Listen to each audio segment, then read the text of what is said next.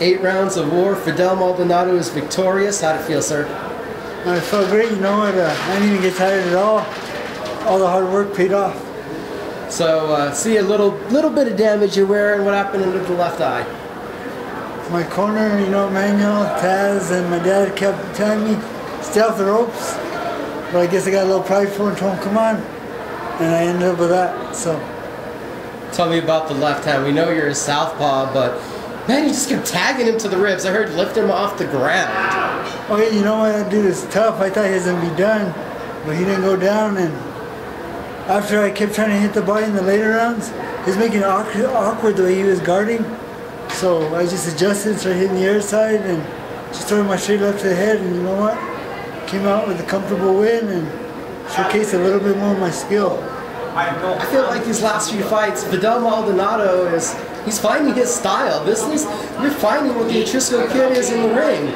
Oh yeah, you know what? I was like that in the amateurs. I was aggressive, but I was able to box. And I'm bringing it back because early on, you know, I got, I guess, overexcited with knocking people out. So that was my style then, just knock out or get dropped or get stopped. I didn't care. It's kill or be killed. And, you know, I'm just maturing. This is a sport at the end of the day. Of course, it's dangerous, but it's a sport. You got to go out there to win, not just go out there just to fight. You went out there, you stayed composed at some points. It looked like you'd hurt him, and you didn't get too wild, which was something you used to do. So how much maturity is there also in your game now?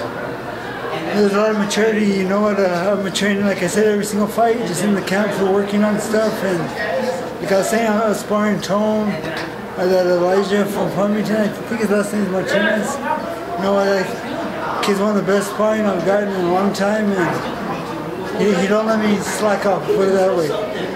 And it's great work, so it keeps me on my toes, and you see what helped me perform like. And then tell me about the dancing. I saw, I think it was the 3rd round, started to bust some moves out there. Is that you feeling that comfortable, or are you just trying to give him a different look, something to distract him? I was having fun. You know what I want? I actually want to do if you ever watch Emmanuel Augustus, I do it all the time in sparring. I just haven't had the confidence, I guess, to do it in here, and I did a little bit today. But you know what? I'm just getting more comfortable every single fight. And as long as I stay getting the work and stay working in the gym, I'm going to stay looking better every fight. How'd you take a step forward tonight?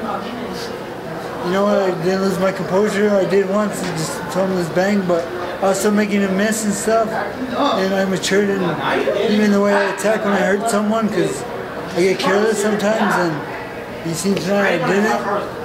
Just, you know what, every single day I'm in the gym or working on something, work on this game plan for this guy.